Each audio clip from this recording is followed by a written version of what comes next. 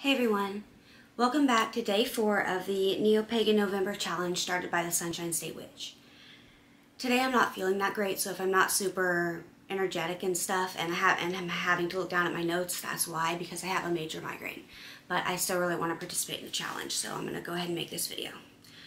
So today's prompt is I once thought. And at first I wasn't entirely sure what to make a video on that would be interesting to watch, but then I kind of came up with a few ideas and I decided I'm going to talk about familiars. So, I once thought that familiars were physical animals, like pets, but then after actually researching and learning more, I've discovered that that is a common misconception. I think if you actually look at the meaning of the word and the history behind it, you'll see the facts. A familiar is, above anything else, a servant. It is something that serves you in your magical practice.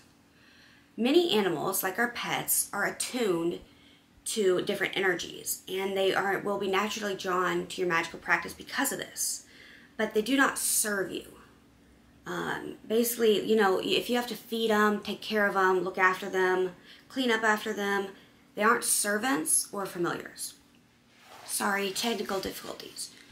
So I was in the middle of saying that a familiar historically has always been a spirit or entity that the witch has either conjured or summoned or created, which, yes, I believe they can be created. So there is some kind of contract or pact involved, and this is an energetic entity that acts on behalf of the witch. So a familiar can cast spells with you or even for you in your place, as well as doing energy and spiritual combat to protect you and those you love. They take the injuries from failed spells, and they take the negativity and curses upon themselves in place of the witch, if the witch is being attacked. They can be hurt or even killed and destroyed doing this, and it certainly isn't a job you'd want for your sweet pet. Familiars are not something the witch gets attached to like you do with a pet. They're tools and servants to be used for the workings of the witch. So, I think that the common idea that pets or other physical animals are familiars came from basically misunderstandings over the years. So, back in the burning times, like during the witch trials, the accusers who would accuse people of being witches twisted the meaning of familiars to fit their own needs. They basically took it from being a spirit to being a demon inhabiting the body of an animal.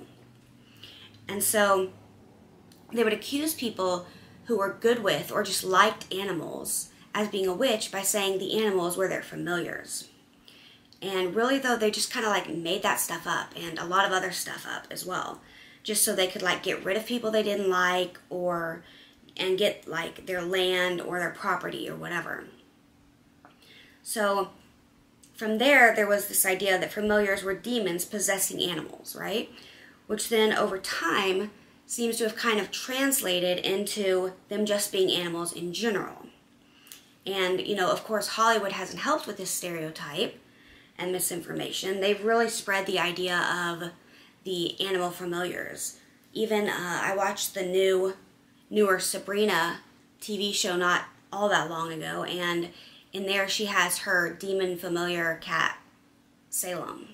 So it's just something that they just keep perpetuating. So personally, I believe that calling and insisting your pet is your familiar can sort of make them act in the place of an actual familiar.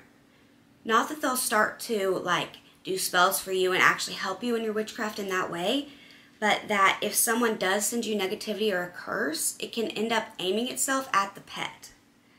And instead of being blocked by an actual familiar, it can hit your pet and cause them to be very sick or even possibly die because they're acting in the place of what a real familiar would actually do.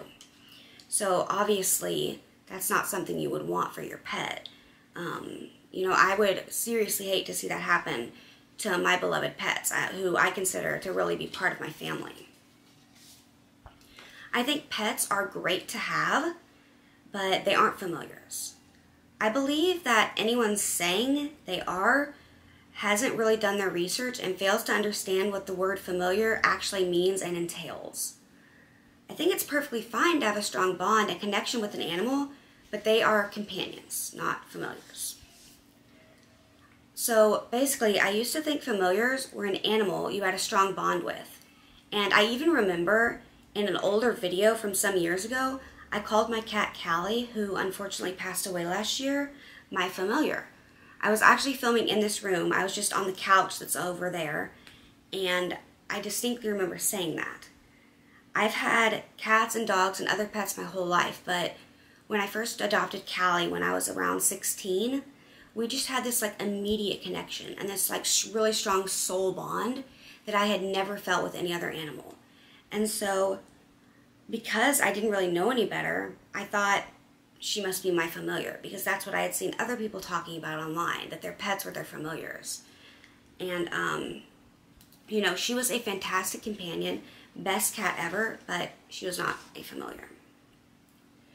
I look back now and honestly I find it a little embarrassing, but it's part of my journey, and so I'm not going to try to hide or deny it. You know, now that I'm older and wiser, I know better, and I know and realize that I need to properly educate myself on things and not just believe everything that someone says online just because they sound like they know what they're talking about. One thing I really love about witchcraft and paganism is that it is so free, and it isn't like there's one solid, strict set of rules you have to follow like there is in Christianity with the Bible. It's a lot more kind of go with the flow and kind of putting bits and pieces of different paths together to create your own, which I really like. However, that's a good thing. I like that, but it can be bad because it can mean it's harder to find accurate information. There's not as many teachers. More people are doing this solitary and self-learning, which makes it more difficult sometimes. So you have to really learn to think critically and dig deeper. And now that I've grown and matured some, I've learned that more and more. Anyway, I look forward to seeing what everyone else does for this topic today, and I hope you enjoyed what I had to say. I'd love to hear any comments you have down below. Please subscribe to my channel, and I will see you tomorrow for the next video in this challenge. Bye!